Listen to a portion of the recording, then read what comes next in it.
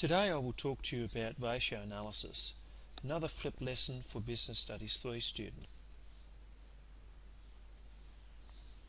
This is all about analysing financial statements, namely looking at the income statement in terms of profitability, cash flow statements in terms of their liquidity, and the balance sheet, very important statement. We look at stability, liquidity, gearing and solvency. All these terms will be explained to you as we go along. Why do we have ratio analysis in the first place? Well, we want to examine the profitability, and for that I will look at the net profit ratio, the gross profit ratio and the return on owner's equity. We want to work out how stable the business is. For that we look at the current ratio and debt ratio. Liquidity is the amount of cash being generated through the business and the ability to pay short-term debts, and with that we look at the current ratio. And lastly, solvency. How solvent is a business over a longer period of time, its ability to meet its longer term commitments, and for that we look at the debt equity ratio. Let's start with profitability. Simply, it's the earning performance of a business. It depends on how much a business can maximise its profits by increasing its revenues and minimising expenses. So the gap between revenues and expenses we want to be as big as possible, which represents the profit. Let's look at the income statement. It's also called a profit and loss statement or sometimes a revenue statement, so it all means the same. It's used to measure profitability and or earning capacity, the ability to earn money given the amount of assets or money that we have employed in the business. So as I said to you before, profit is simply by looking at the income, the revenue, and from that take away our expenses, also sometimes called our costs. We use the figures from the income statement to calculate the gross profit ratio and the net profit ratio. Let's look at an income statement in more detail.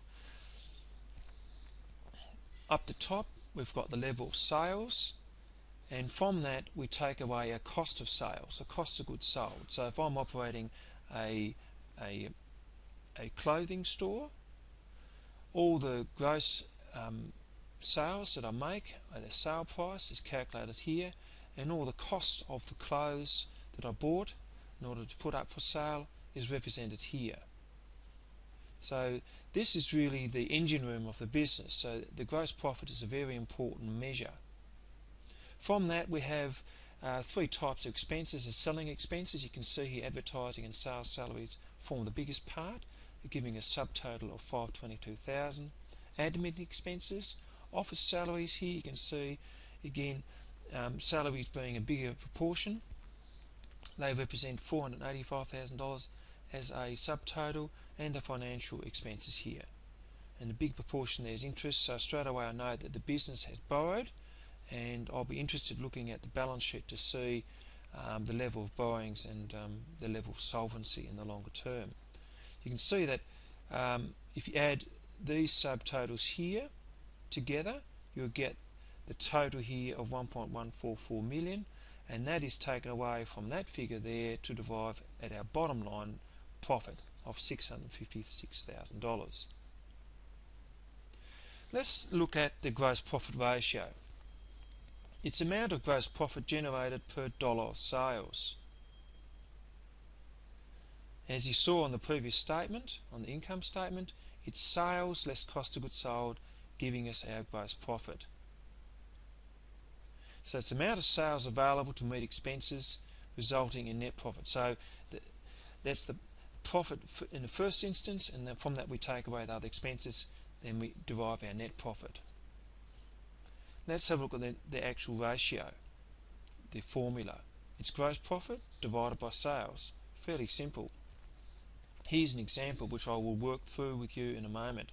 So in this instance we've got 1.8 million, that's the gross profit, divide that by the net sales of 5 million, giving us a gross profit ratio of 36%. Those figures I derive from here the gross profit there and the sales there. So I'm going to walk you through how to calculate the actual ratio. So there are those figures I've picked out from the income statement. Here's my ratio formula, gross profit divided by sales. Simply what I do, I take the 1.8 million, divide that by the 500, or the 5 million, I beg your pardon, and you get 0.36. You multiply that by 101 to derive your percentage of 36%. What does the gross profit ratio show? Well, it shows the effectiveness of inventory selection, the valuation, the pricing in terms of the markup, and also discounting. So what that means is that if I have good inventory selected, then people will want to buy it. If it's not so good, or so fashionable if you like, then it'll hang around. I will then have to discount my sale price, and therefore that results in a lower markup. So the markup's amount, the percentage amount that I put on top of the cost price of the goods that I put in the store. For example, if I buy an article of clothing for $50 and I have a markup of 100%, so I put another $50 on top of that, so my sales price that I sell to my customers is $100. Obviously, the higher the ratio, the more profitable. If it's low, then we might need to look at cheaper suppliers, and we may be able to get stuff online even. Another way of doing that is to increasing the markup. Now let's look at the net profit ratio, very similar to the gross profit ratio. It's the amount of net profit generated per dollar of sales. Net profit is sales less cost of goods sold less all of your expenses. So it's the amount of sales that results in net profit. Here is the formula, simply net profit divided by sales, and here's a numerical example which I've derived from the income statement that you saw earlier. So net profit was 656,000, divide that by 5 million, which results in 13.12%. So in another way of saying it, if I sell something for $100, then I know straight away that $13.12 is the amount that I'm going to pocket as the owner, or we're going to pocket as owners. So I got the net profit from the bottom line here, down here, 656,000. Divide that by the 5 million. Let's just follow that through. There's my formula. I've plugged the 656 into there, and the 5 million there, giving me 0.1312. Multiply that by 101, and there you have the percentage of my net profit ratio. What does the net profit ratio show? Well, obviously the higher the better, the more profit we've made. We do need to compare this to previous periods, or in some instances we can compare that to industry averages. If it's low, then expenses may need to be reduced, so we need to look at how we can reduce in order to make some savings. And unfortunately the biggest cost factor tends to be wages, so we need to look at how we employ people and for how long, and in the worst case scenario we may need to let somebody go. We can also look at the other side by looking at the sales, okay, and we can then do that by increasing advertising or changing the sales price. Now we come to the return on equity. Now this is a very, very important ratio, because if you're going to go in business, you're going to make a certain rate of return, because you need to compare that to other ways of earning a return, or other ways that you can put your money to work. For example, you can put it in the bank or in the share market, for example. So it looks at how effective the funds contributed by the owners have been to generate profit. It's commonly called the return on investment for the owners, and it's something that you try and work out before going into business when you do set up your business plan. So how do we calculate it? Well, you take the net profit and divide that by the total equity, which is the total amount of ownership by the owners in the business. For example, here the profit is 21,500, and divide that by total equity, which gives us a return on equity of 38.1%. Now 38.1% is considered good. Yes, as a general benchmark, anything above 15%, 15 to 20% is okay. Now let's have a look at the balance sheet where these figures came from. Let's just examine it first up. On one side you've got the assets. There are on the left, as you can see. So they're the things that the business own. So they've got cash, accounts receivable, some stock. They've also got land and buildings, fixtures and fittings, and so on. Okay.